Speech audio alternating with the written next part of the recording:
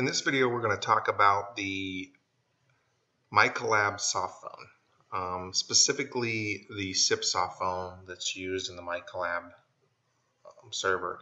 That's pretty much the newest Softphone that's available. There is an older version of Softphone in the Micollab client.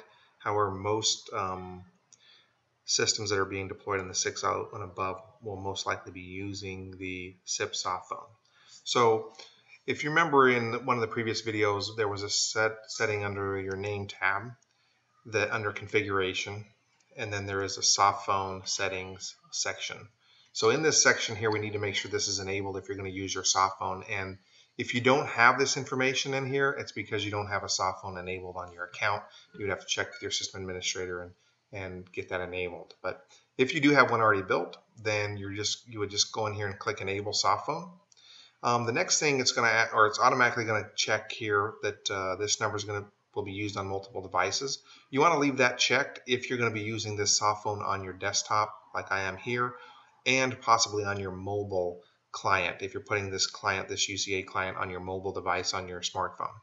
So if it's going to be used on multiple devices, you want to check this so that it can detect when it's being used on either device. The next thing down here here you can set up your microphone, speakers, alerts.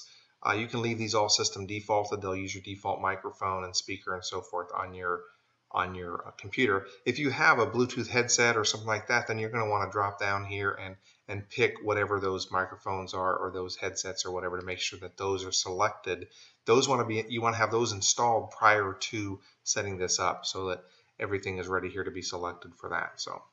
Also for video camera, if you want, this is the video camera for the Softphone video conferencing, which we will explain later in another video on how to establish a video conference call and what that looks like and so forth. So the next thing down here at the very bottom you want to make sure is checked if you're running this client remotely outside of your corporate location, or if you're using a cloud voice hosted solution and the server's located off-site, like out in the cloud, then you're going to want to make sure you put this teleworker IP address in. This is the public IP address of the server that you're connecting back to. So check with your system administrator, see if this is necessary or not, but in most of your hosted deployments and stuff, this is going to be required. So for my example here, I do need this, so I'm going to put in my server IP address, which you can get from your system administrator.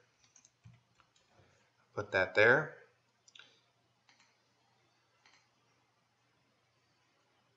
Okay. And then why is it not letting me hit OK here? Oh, I understand why this isn't the right format. So good thing I make these little mistakes so that you can learn from them, I guess. So once those are selected right, then we're going to hit OK or apply. And OK. Now, after you do that, you're going to get a little pop-up window here because the client's going to try to connect your Softphone back into the server. So it will have your Softphone username here, which should be the same as your extension. It could be different. You might want to check with your system administrator to see if they've changed that and made a different username for the client side. And then the password. This password is important to get from your system administrator because it authenticates this extension into the server so that you don't have SIP toll fraud and so forth where people are trying to register their devices to your server. So I'm going to put this in, which I have for my system administrator. So this PIN number. We recommend using a password of at least 8 digits in length, just for higher security. So hit activate on that. Now, providing that that is the right password and everything connects back to the server, I shouldn't get any pop-up window and show me. If it's not correct, it's going to keep popping up and asking you for the password again. So it looks like it took it OK. So now my client is registered with the Softphone. So if I want to actually start using the Softphone, I would drop down this setting here and actually click on Softphone here, which is the little headset. So now I'm actually using the Softphone from this device.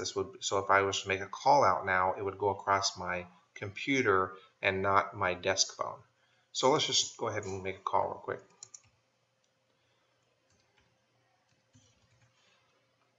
And we'll hit call.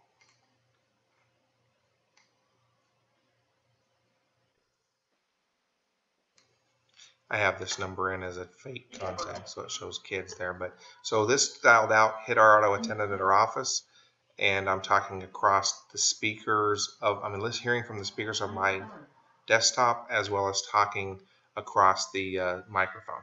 So I'll go ahead and I'll hang that up. So that's it. So then if you were receiving a call on your soft phone, so we would want to make sure that our device is set to receive calls on the soft phone. So we would want to make sure that in our status here, we're going to, so if I'm saying working from home, we just double click on this here on working from home. So we want to make calls, we'll say from the soft phone right now. We want it to ring my soft phone, not my desk. And yeah, we'll say we'll ring it out to my cell phone in case I leave my desk and have my cell phone on me. So we'll save that. So now when I receive a call, when a call comes in, it's going to ring my soft phone, not my desk phone, and ring out to my cell. So we'll go ahead and simulate that. This might work a little bit weird because I'm calling from my cell phone, but we'll see what happens here.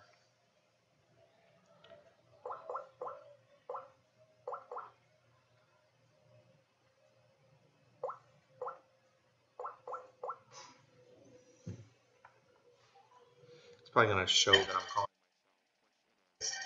because my cell phone's calling in, which is associated with my extension as well. The call's ringing in. So if I answer that, or let's see, I want to that call down here. There we go. So now I'm talking across my cell phone and onto my soft phone. Bring that up.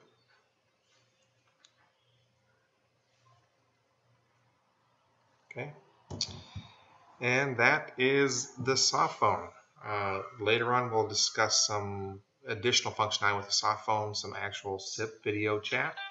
That'll be in another video down the road. Thanks for joining.